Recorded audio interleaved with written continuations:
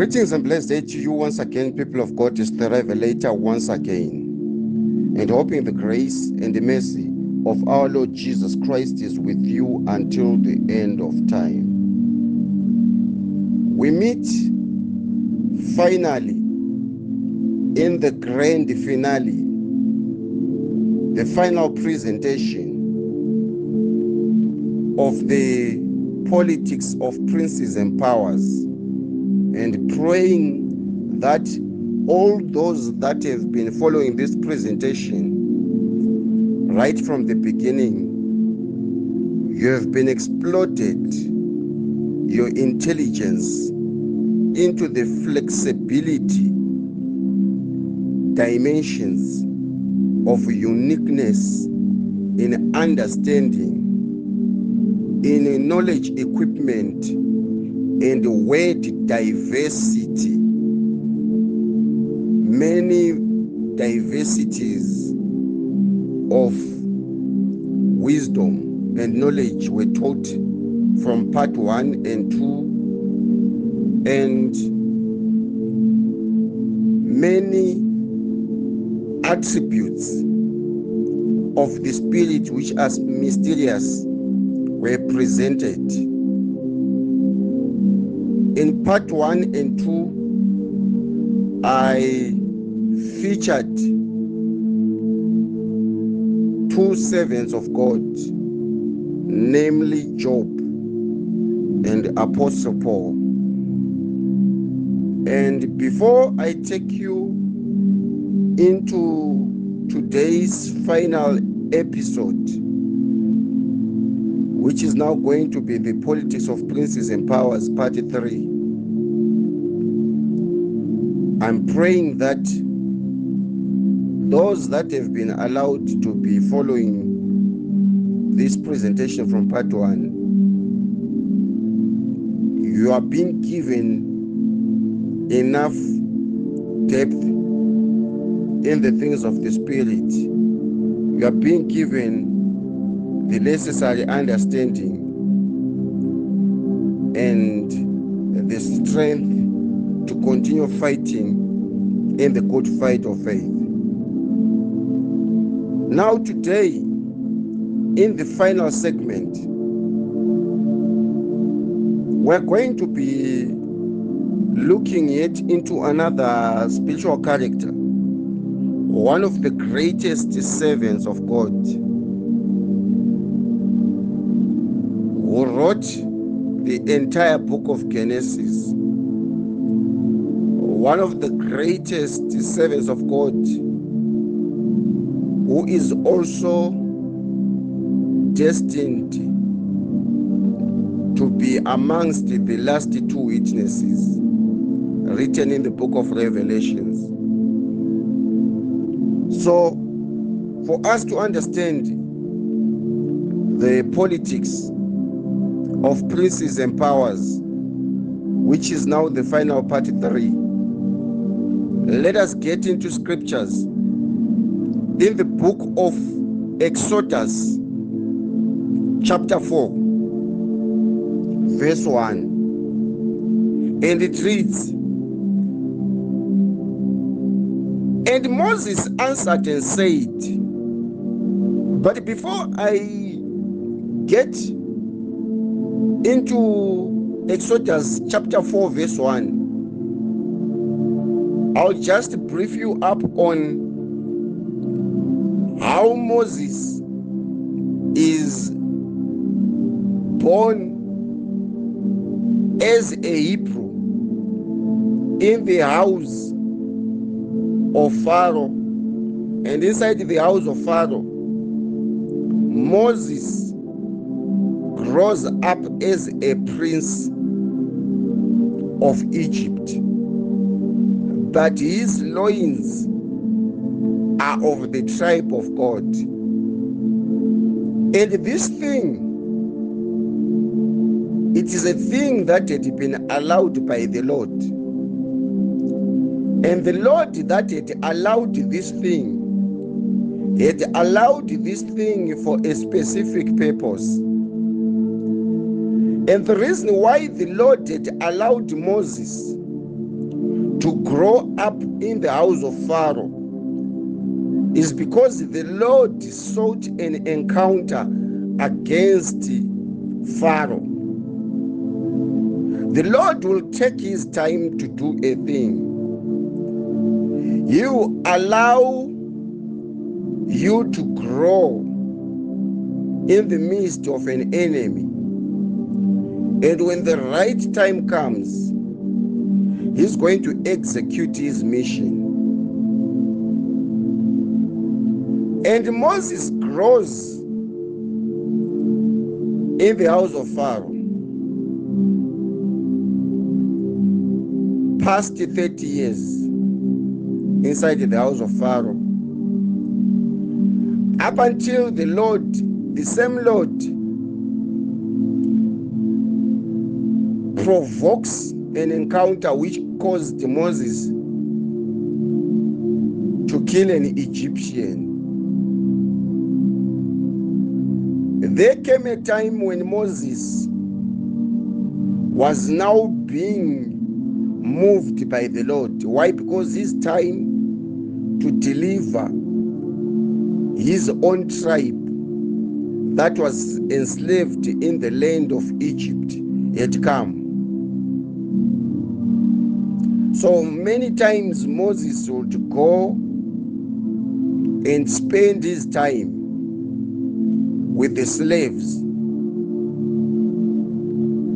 And Moses had to grow up in the house of Pharaoh so that he could study how Pharaoh operates. So the Pharaoh that is now sitting on the throne is also a prince of Egypt. He is probably a Pharaoh that grew up with Moses. This one was from the loins of the Pharaoh system, and Moses just grew up in that house. Why? Because he was adopted. I'm not going to be taking you back into the story of the basket where Moses was left inside the basket and then taken into the palace. And because of the death of this Egyptian, after fighting with an Egyptian over matters that regarded the slaves, Moses journeyed away as he escaped from Pharaoh. Why? He knew that his life was now going to be at risk. And he went and encamped with Jethro. And there he stayed up until he was now 40 years old. And this is where Moses encounters a burning bush. This burning bush, I'm going to be explaining about it. I'm going to be revealing something that has not been spoken so many times about this burning bush. Whilst Moses was eating cake, he comes across a burning bush. And inside this burning bush, there was a voice. And the voice that spoke from that burning bush was the voice of an angel. If you read the scriptures properly, you'd realize that it was actually an angel that spoke from that burning bush. But most people, when they read scriptures, they have not explained or they have not defined that very part. And Moses answered and said, but behold, they will not believe me nor hearken unto my voice, for they will say, the Lord has not appeared unto you. This was Moses responding to the burning bush after being given an assignment. And the assignment that Moses has been given by this burning bush is to go back where he has escaped from Pharaoh after murdering an Egyptian. And this is the very same place where he is being told by this burning bush to go back and deliver the children of Israel who were slaves. Now, I'll just take you back to Exodus chapter 3, verse 2. And the angel of the Lord appeared unto Moses in a flame of fire out of the midst of a bush. In Exodus chapter 3, verse 2, an angel of the Lord appeared unto him in a flesh, in a flame of fire, rather. So many times this part is ignored, that it was an angel of the Lord that appeared unto Moses. In the significance of a burning bush, most people, they prefer that God was speaking to Moses in a burning bush. Yes, it was the Lord, but in scripture what is written is that it was an angel of the Lord that spoke to Moses within a burning bush. And that angel of the Lord that spoke unto Moses is obviously a prince.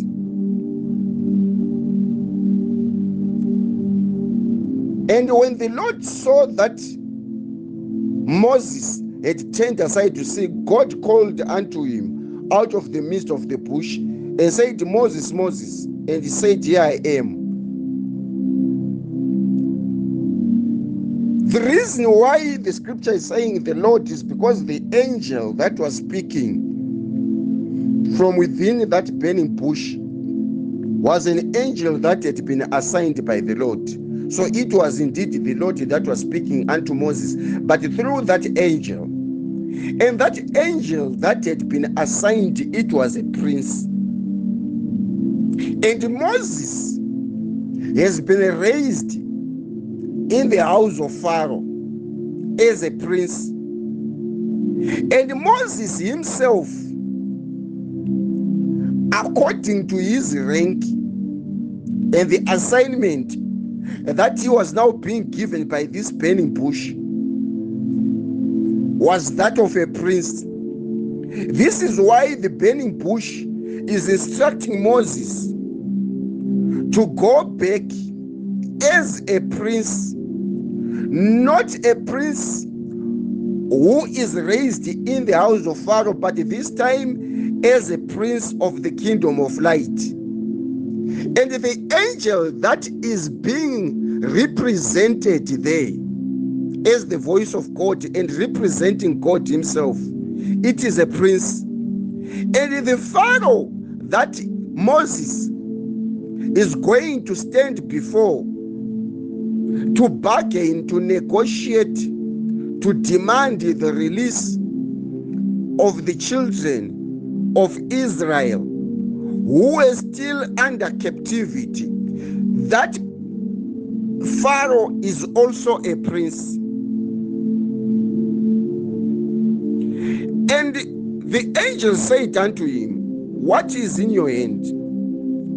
And he said, a rod. And he said, cast it on the ground. And he cast it on the ground, and it became a serpent. And Moses fled from that serpent. And the Lord said unto Moses, put forth thine hand. and take it by the tail. You can imagine, this is the Lord through this angel who is commanding Moses to throw down a rod. And as soon as Moses threw down the rod, it became a serpent.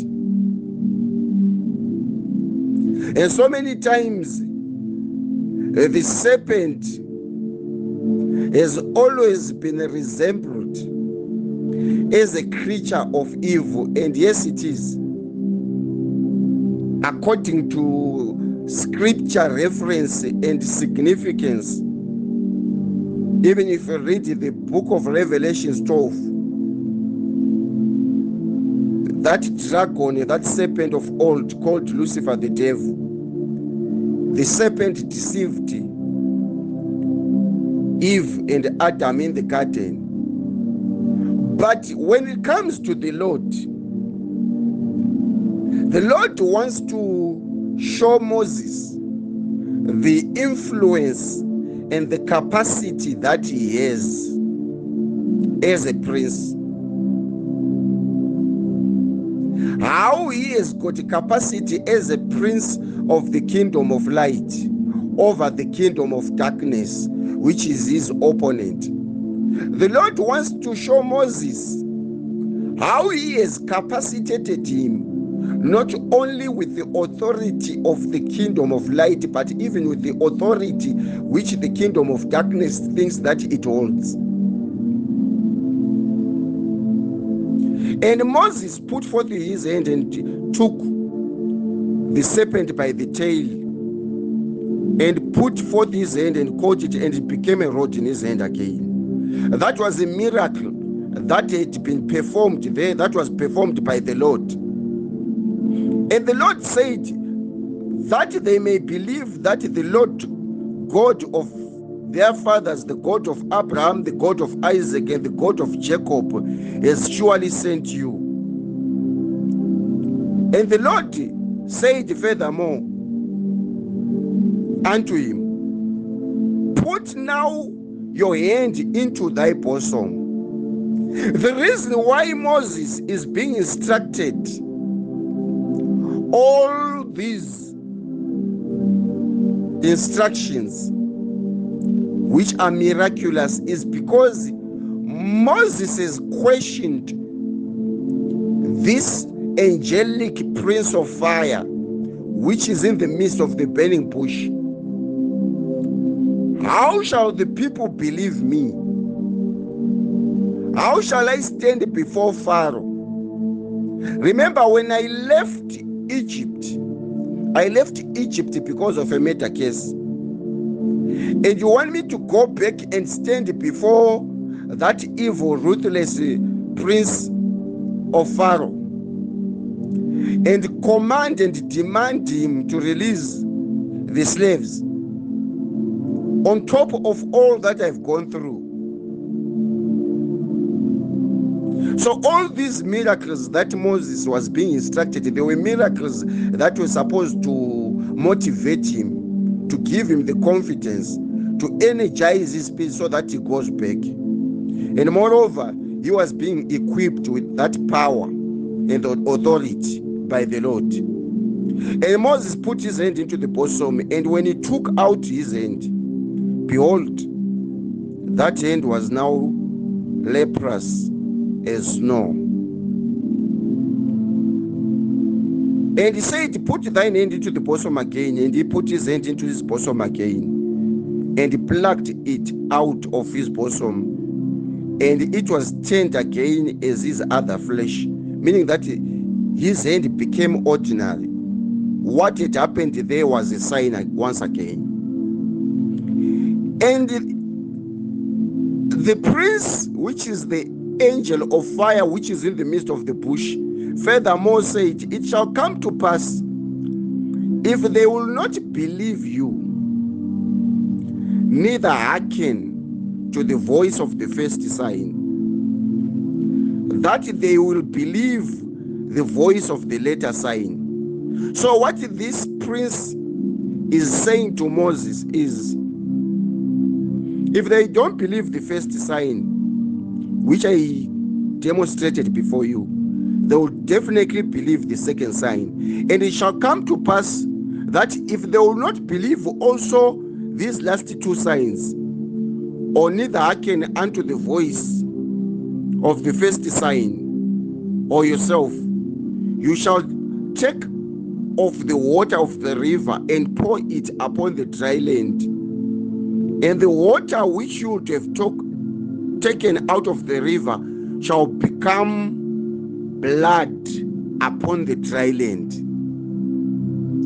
All these were signs and miracles that were being demonstrated and explained to Moses to equip him when he goes before Pharaoh. And Moses said unto the Lord, and remember, this Lord is manifested as an angel of fire, a prince that is in the midst of the burning bush. And Moses said unto the Lord, O my Lord, I'm not eloquent, neither do I have the confidence to speak. I'm just a servant. I'm slow when it comes to speech, and very slow when it comes to my tongue. What Moses is simply trying to say is, I'm a stammer. And the Lord said unto him, who has made a man's mouth? Or who maketh the dumb, or the deaf? Or who has made the blind to see? Have I not as the Lord? Now therefore go, and I'll be with your mouth, and shall teach you what you ought to say in the presence of Pharaoh. And Moses continued pleading and said, Oh my Lord, I pray thee, send someone else. And the anger of the Lord was kindled against Moses, and he said, is not Aaron the Levite your brother? I know that he can speak well, and also behold, he is coming forth to meet you, and when he sees you, he will be glad in his heart. Meaning that the Lord actually knows that Aaron is more eloquent. He is even fluent in speaking. But the Lord does not want to send Aaron. These are the politics from the presence of the Lord. And the prince, which is an angel of fire, is the one that is representing God. It's actually explaining that Aaron is very good at speaking, is eloquent, is very confident. But the Lord does not want to send Aaron. Those are not the qualities that are needed by God inside Aaron. But the one that does not have the qualities that are needed by the Lord is the one that is being sent. And the Lord is actually angry that Moses is explaining of the qualities that he doesn't have. But the Lord will not send the one that has got the qualities which are needed. I've seen the Lord doing this so many times.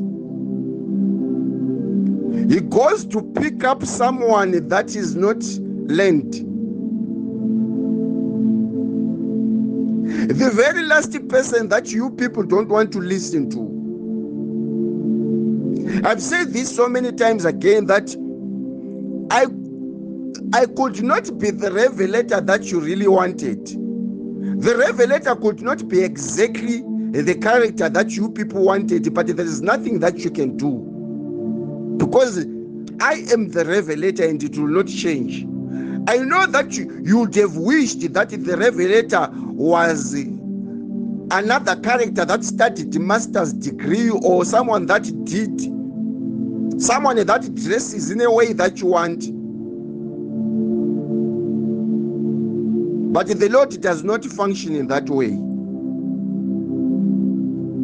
He wants to send Moses, yet the one that has got the potential of speaking properly and fluently, the one that can be able to preach fluently, the one that can easily convince people when he speaks, it is Aaron. He's even saying, I know that he can speak well. And also, behold, he is coming to meet you, and when he sees you, he will be glad. And you shall speak unto him and put words in his mouth. Moses has to put words into Aaron's mouth. Why not just send Aaron? It's because Aaron does not have the capacity that is inside Moses. But Aaron has got the qualities that are needed to go and stand before Pharaoh and start speaking. But when it comes to the authority and the capacity, doesn't matter you are good at speaking, it doesn't matter you know every verse, but if you don't have the calling, just keep quiet. Don't have the calling.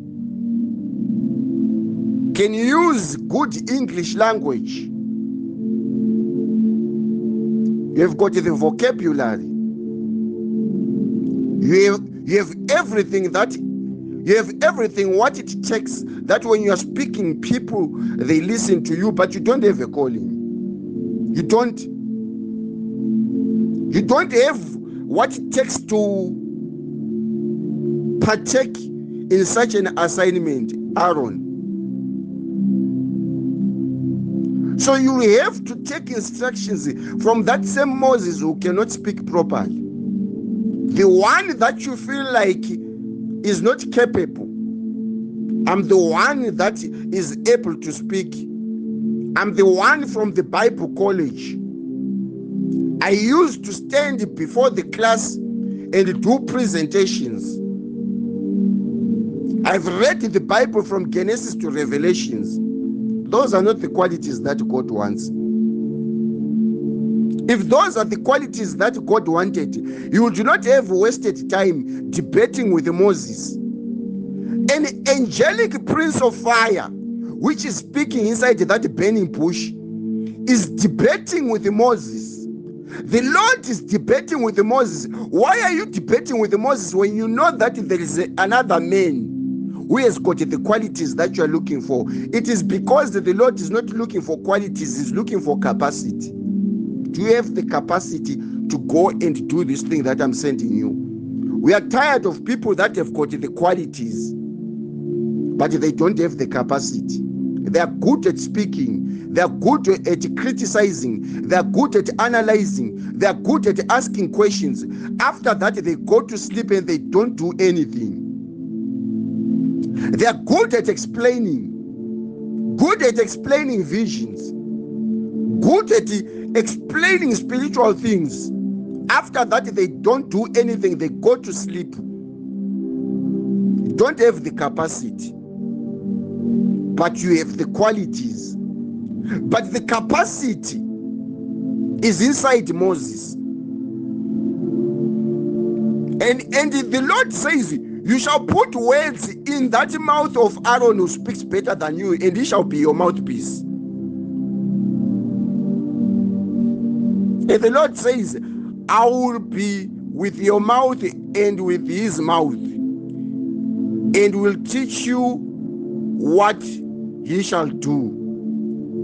Does that make any sense? The Lord wants to teach Moses what Aaron will do. The Lord is telling Moses, put words inside Aaron's mouth. Everything here, the Lord has accepted that Moses cannot do this. But the Lord still doesn't want to remove Moses out of an equation that he has placed him. When the Lord has already chosen someone, he doesn't look back. When the Lord has already chosen someone, it does not matter you don't want to take instructions from that person. It doesn't matter that you want to belittle that person because of the way that he walks, the way he dresses, the way he presents himself.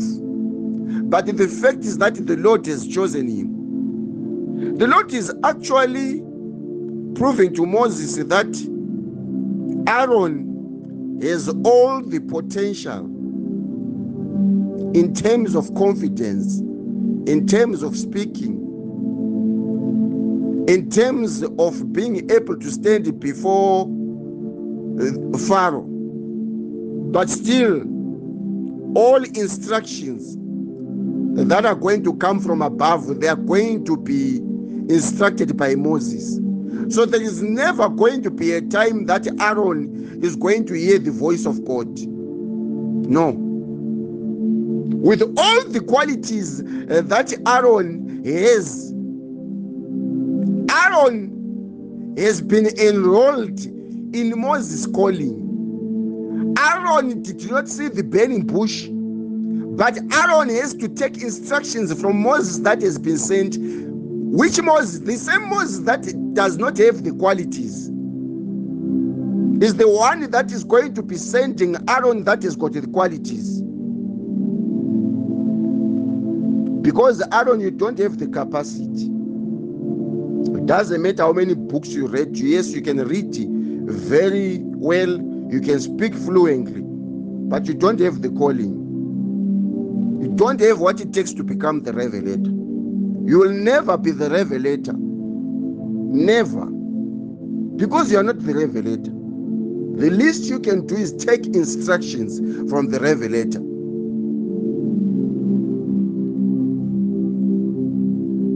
And the Lord says, and he shall be my spokesman unto the people, and he shall be, even he shall be to the very word that you speak, that comes out of your mouth. And you shall be to him instead of God. Meaning that Moses was presented as a God to Aaron. Instead of Aaron getting direct instructions from God, since he has got the qualities, the Lord says, no, you Moses, you shall be like God unto Aaron. These are things which if you preach to people, they will take whatever content you have released as blasphemy or heresy. But when you read such things from the scriptures, people accept it. Why? Because you are taking this from the scripture. How does God make another man a god to another man? When God turns another man into a god, and God then subdues himself, and then tells Moses that you shall be a god to Aaron, that level of honor is very political. Why? Because that same God then in his tablet of commandments then instructs Moses saying, you shall not worship other gods. And that God then sends Moses to Egypt with the first instruction. And whilst Moses is on his way to Egypt with Aaron, equipped with all those miracles, signs and wonders, the Lord goes beforehand and hardens Pharaoh's heart. By the time Aaron is throwing down the rod, which changes into a serpent, the Lord has already prepared the magicians, the astrologers, and the wizards of Pharaoh. He has already equipped them with the very same signs so that they can be able to withstand, to defend themselves against the same Moses. that has been sent by the same Lord. And which Lord is that? Yes, it was the Lord that was speaking through the burning bush. But I took you back to Exodus chapter 3, verse 2, where it is clearly written that it was an angel of the Lord that was speaking in that bush, meaning that it was a prince. I'm talking about the politics of princes and powers. So what is happening here is that Moses is representing a prince. The Pharaoh that is in Egypt is representing another prince. There is a prince from the kingdom of light, and there is a prince from the kingdom of darkness. And both of them, they represent powers. There were many miracles that were demonstrated, child of God. Changing water into blood, the cattle dying, insects covering the land of Egypt. There were several signs that were declared by Moses. But even after Moses had declared those several signs, if I want to go through those signs, this presentation might stretch longer. After all those signs, the Lord repeatedly did one thing. He would harden Pharaoh's heart, to the extent that the taskmasters that were giving the slaves work, at one moment they increased the burdens. And this thing was being influenced again by the Lord. So Moses is representing the princes of God from the kingdom of light, and Pharaoh is representing the princes of the devil himself. So within those disputes, there is the politics of princes in the realms. Who's going to conquer who? Between Moses and Pharaoh, these two are princes. And the Lord knew who was going to conquer who. Up until the last miracle, which was not just a miracle, it was a massacre. It was multiple matters where Moses is instructed to smear blood on each and every doorstep of all the children of the tribe of God who were in the land of bondage in Egypt, where the Lord told Moses that I'm going to send an angel of death, which will kill every firstborn child. I believe that angel, it was killing every firstborn creation of anything that belongs to the Egyptian. And that angel came at night, killed all the firstborns. This is how Pharaoh released the tribe of God that was in Egypt. After several miracles performed by Moses, after countless occasions where the Lord was actually the one that was hardening Pharaoh's heart, and it doesn't end there. We believe that Moses and the tribe of God, which are the slaves, later to be Israelites, who return back to their roots. As they journeyed out of Egypt, the Lord caused Pharaoh and his army to pursue Moses. All this was being caused by the Lord up until they reached a dead end, which was called the Dead Sea. Moses is equipped yet with another miraculous dimension, and he passed the waters hither and thither, so that the nation of God can cross. And as they were crossing, the Lord actually allows the princes of Egypt to follow through a trail that they had not created. And they were all swallowed by the sea, whilst trying to pursue Moses. This thing had been allowed again by the Lord. Now that Moses has delivered the tribe of God and escaped from Pharaoh, it didn't end there. A certain league of elders, which was led by Korah, Data, and Abiram, I believe, they started leading a revolt against Moses in the wilderness, a revolt which these men never led whilst they were in Egypt.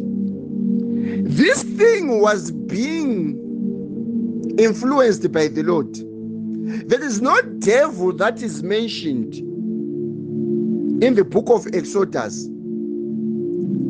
Even when they built a golden calf, whilst Moses was on the mountain being given the 10 commandments, that thing was being caused by the Lord.